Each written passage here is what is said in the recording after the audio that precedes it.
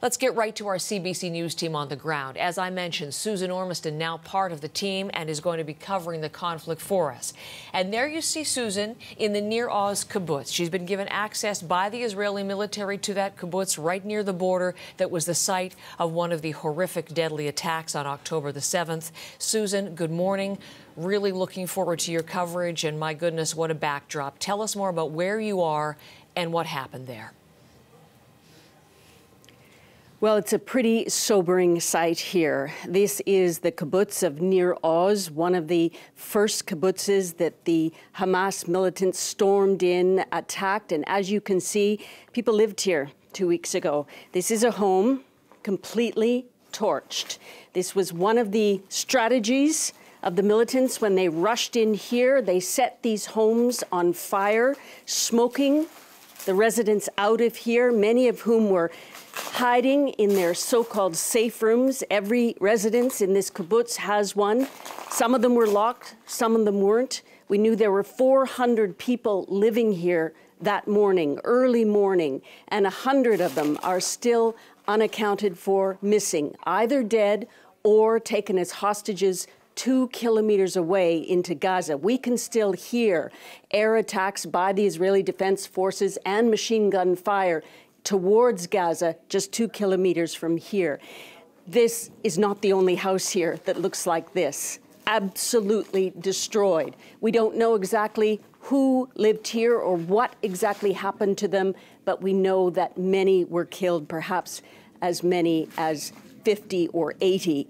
We also know that in this kibbutz, there were people out and about early morning, and one of them was a Canadian woman and her husband, Heather. A Canadian woman and her husband, one of the 400 living in the kibbutz. Do we know anything, Susan, about what has befallen her? So her name is Judih Weinstein, and we've been speaking to her daughter who lives in Singapore, and she tells us that her mother and her father were taking an early morning walk outside their home here in the kibbutz, and they came upon the militants. They were stopped. They were shot.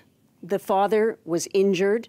Judih was able to call her daughter and say that they were under attack, and they were talking, and then the phone went dead. Later, much later, Israeli authorities told the daughter in Singapore that they believe that Judih Weinstein, a Canadian citizen, is captive in Gaza. Why? Because they haven't found her body here, and also because pings from her phone were intercepted in Gaza. Could be that she is there, could be that her phone was confiscated to Gaza. We don't know. We spoke to a man who lived here during the attack. His name is Ron, and he told us that he knows Judih Weinstein. Here's a bit of what he said.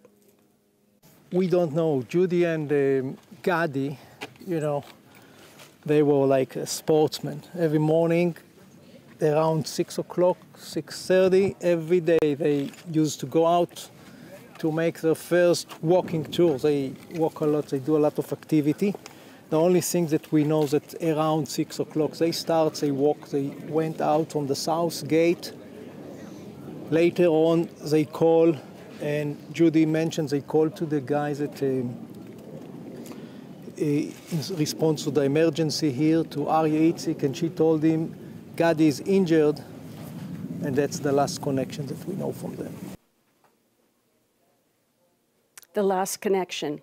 So many stories like that from people like Ron. And this, as I said, is not the only house that looks like this. We are keeping tabs on Judih Weinstein and her husband as this conflict develops, as we learn more, and we'll keep you up to date. But Heather, I can tell you standing here, wow, you can smell the soot, the burn. You can see there's absolutely nothing left of this house. Ron told us that the members of this kibbutz are absolutely determined to do 2 things: never let Hamas militants get here again and rebuild their homes.